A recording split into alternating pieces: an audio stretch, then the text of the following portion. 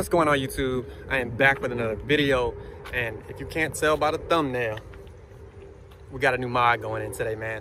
But before anything, make sure you like, comment, subscribe, all of that good stuff, and definitely turn on that notification bell so you can see when I drop videos like this one. As you can see, all right, we are at Scatter's house again. Yes, I have been there a lot lately, you guys. Just trying to get some stuff ready for the Atlanta trip, #1, and has some maintenance and some issues. If you haven't seen what happened to Toro, yes, she was broke. So go watch my previous video so you can see what was actually going on. But yes, today we're gonna play a little game of what's in the box. Let me know what you think it is in the comments, and we're gonna go get it put on. All right, you guys, that's what's in the box, you guys. So I am replacing my old one, and if you know my car, you actually know that I actually have one on there already, but long story short, didn't pay attention, and I actually put something on it, and it definitely black. I know it has the cover on it right now, ashy, not black anymore, right?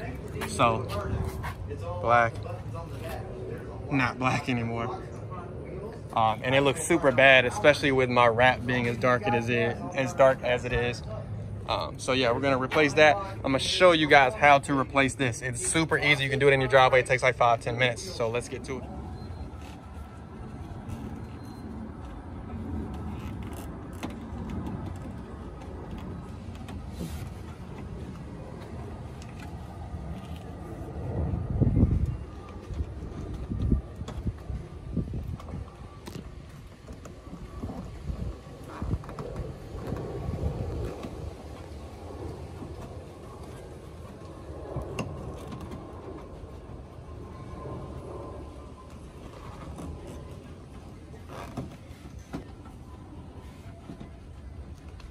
That's the stable.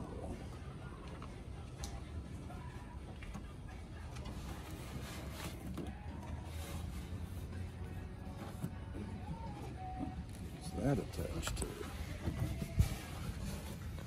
it? All you gotta do is reach up under there, and there's 4 clips. 1, 2, 3, 4 behind it.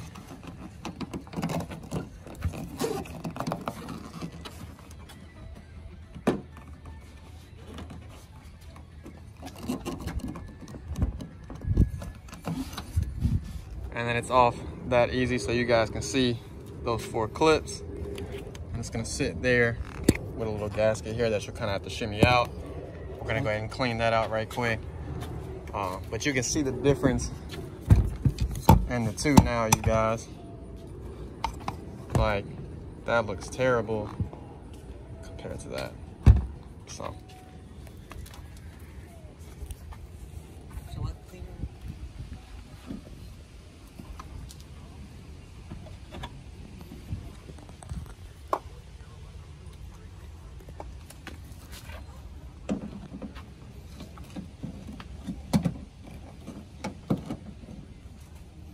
The stable pin is there. Make sure you access the stable pin first before you do all the ones that have the plunger in it.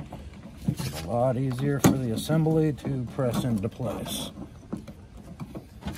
And then double check and make sure your gas filler neck is surrounded.